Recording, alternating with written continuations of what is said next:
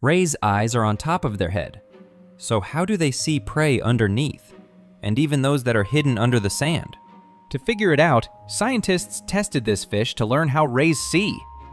We know that every heartbeat, every flick of a fin, even breathing sends out tiny pulses of electricity.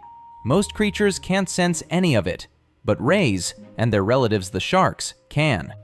These tiny pores on a ray's skin are tubes with a special conductive gel, and when a faint electric signal hits one of them, nerve cells around it send a message straight to the brain.